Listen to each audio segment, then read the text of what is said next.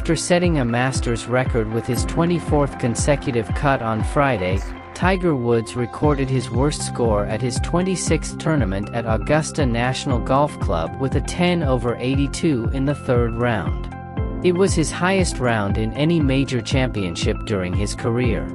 Woods, a five-time Masters champion, is 11 over after 54 holes and was tied for 52nd when his third round ended. "The fact that I'm not hitting it very well or not hitting it well," said Woods when asked what his biggest challenge was on Saturday. "I didn't have a very good warm-up and it continued like that all day today. Just hitting the ball everywhere I know I shouldn't. And I missed a lot of shots. Shots that are easy to make.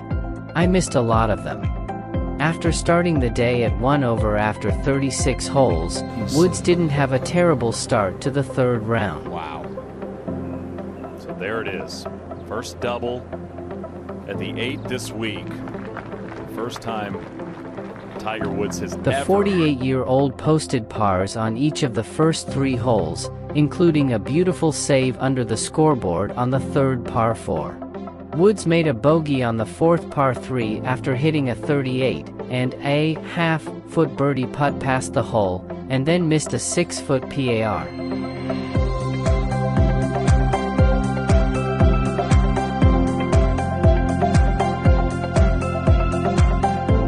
But then he made his first birdie of the day on the fifth par 4, hitting a 19-foot putt to return to even par for his round. Woods' round turned into a disaster from there.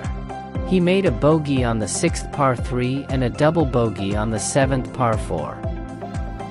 Well, this is a golf course I knew going into it, so I got to do my homework, going forward at Pinehurst and Valhalla and Troon. But that's kind of the game plan. It's always nice coming back here because I know the golf course. I know how to play it and kind of simulate shots. But granted, it's never quite the same as getting out here and doing it, right? But same thing. I heard there's some changes at the next couple of sites, so got to get up there early and check them out. Well, just keep lifting, keep the modes going, keep the body moving, keep getting stronger, keep progressing.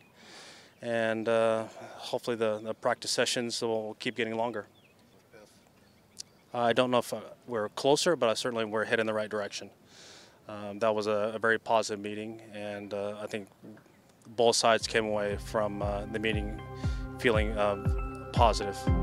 On number 7, Woods hit his tee shot into the pine straw, punched out of the trees, and pulled his approach shot to the left. Then he hit a chip shot into a greenside bunker. He left an 18-foot bogey attempt short. It was Woods' first double bogey on the 7th in his 99th round at the Masters. After Woods played 23 holes on Friday because he couldn't finish his rain-delayed opening round due to darkness, he looked tired during his walk around Augusta National on Saturday. He had played only 24 holes at a PGA Tour event before the Masters. "I wouldn't necessarily say mental reps," said Woods. "It's that I haven't competed and played much. When I had the chance to turn things around and when I made that shot on 5, I promptly made 3 shots on 6 and missed a chip on 7 and just went the wrong way. When I had the opportunity to turn it around, I didn't. The round would only get worse." On the 8th par 5, he hit his tee shot into the trees on the left. He punched out and hit his approach shot 40 yards from the green. His chip shot fell short and he missed a 4-foot bogey putt. After setting a Masters record with his 24th consecutive cut on Friday, Woods recorded his worst score at his 26th tournament at Augusta National Golf Club with a 10 over 82 in the third round. It was his highest round in any major championship during his career. Woods, a 5-time Masters champion, is 11 over after 54 holes and was tied for 52nd when his third round ended. "The fact that I'm not hitting it very well or not hitting it well," said Woods when asked what his biggest challenge was on Saturday. "I didn't have a very good warm-up and it continued like that all day today. Just hitting the ball everywhere I know I shouldn't. And I missed a lot of shots. Shots that are easy to make. I missed a lot of them. After starting the day at 1 over after 36 holes, Woods didn't have a terrible start to the third round. The 48-year-old posted pars on each of the first 3 holes, including a beautiful save under the scoreboard on the third par 4. Tiger Woods scored a double bogey on the 8th hole, marking the first time he recorded back-to-back double bogeys at the Masters. On the 9th par 4, he failed to make a 9-foot par attempt, settling for a bogey.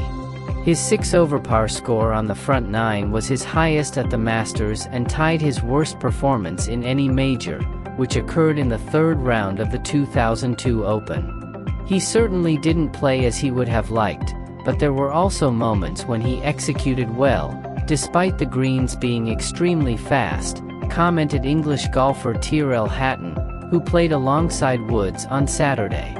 It's hard to realize that even a short 2.5-foot putt can be incredibly challenging. The greens are very undulating, and a slight deviation from the starting line can cause the ball to miss.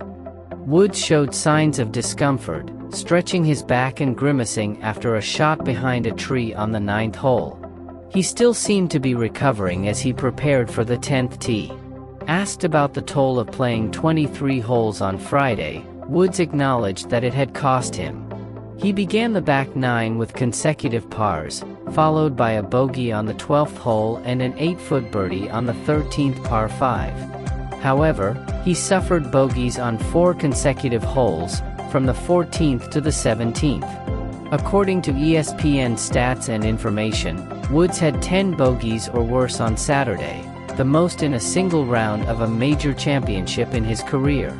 After having to withdraw from the previous year's Masters tournament before the rain-delayed third round due to plantar fasciitis, Woods seemed resolute about returning on Sunday. "My team will take care of me," Woods stated. "They've been incredible. It's going to be a long night and an extensive warm-up session, but I'll be ready." And thus, we conclude another thrilling video here on the Hole-in-One channel. If you enjoyed it, don't forget to hit that like button, subscribe to the channel, and ring the bell to stay updated on all the incredible shots. Until the next perfect swing, golfers.